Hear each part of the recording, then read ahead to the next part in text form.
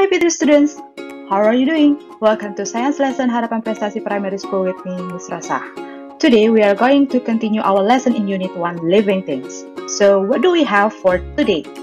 What can living things do? So, are you ready? Let's start. Before we start, let's know the learning objective for this topic. The student will recognize what living things can do and describe how living things and non-living things are different. In this topic, you also learn the vocabulary such as move, reproduce, sit, grow, sense, and respond. Now, let's start for the first one here. Can living things move? Now here, look at these pictures. What can living things do and non-living things cannot do?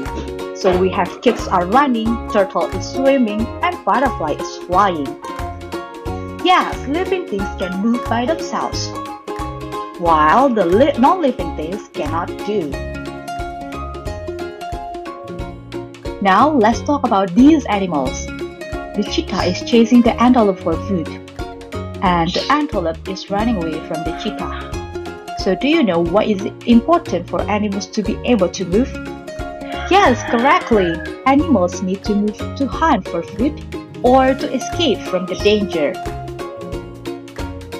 How about plants?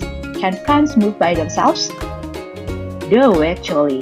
But here, plants can move some parts of themselves. These are the examples. The first one, the buttercups move to face the sun.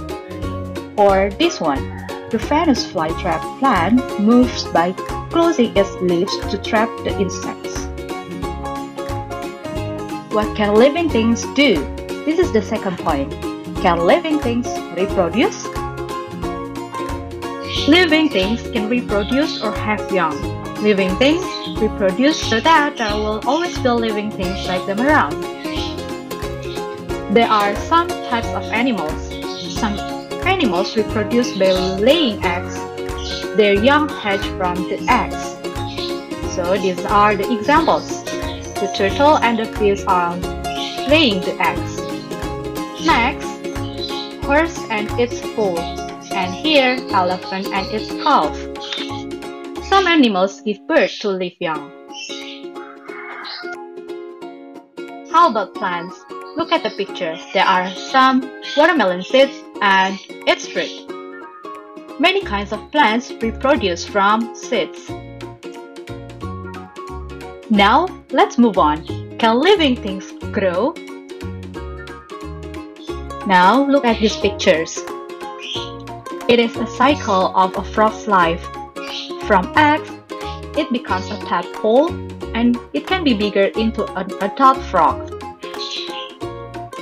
A young plant also can be bigger day by day. It becomes an adult plant. So do humans. From baby, it can be bigger day by day. It becomes kids and then it becomes adult. So,